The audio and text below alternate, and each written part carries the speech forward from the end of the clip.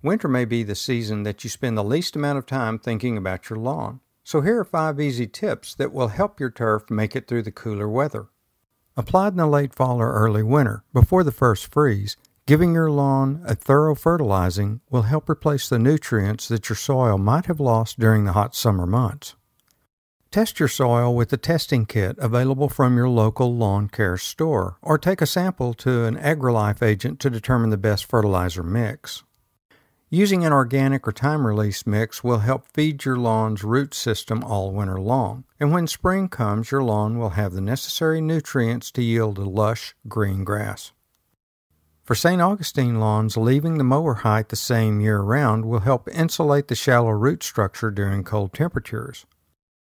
For other varieties, gradually lowering your lawnmower's cutting base prepares your grass for a shorter winter height. A gradual approach to this change is better than cutting it all off at once. Longer blades of grass can allow winter winds to wick moisture from the soil below. Be sure to visit www.tritexgrass.com to check the ideal mowing height for your grass variety and keep your mower blades sharp for the healthiest results. When no one goes outside during cold weather, it's easy for items to be left on the lawn during the long, cold winter. Rake away dead leaves to avoid wet spots that can become mossy and moldy, and create a compost pile to discard the leaves in a manner that keeps them out of the local landfill.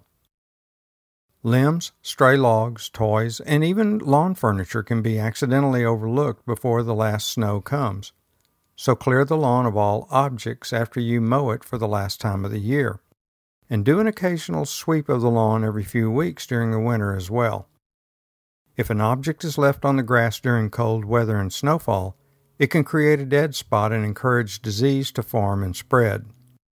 Try to prevent foot traffic on your winter lawn. Dormant grass with its brown color and short height makes it easy for people to forget that it shouldn't be walked on.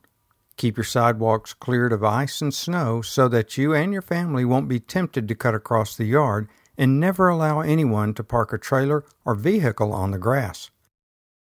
Even the smallest tires will leave impressions in the soil and kill off the grass underneath, making room for crabgrass and other types of weeds.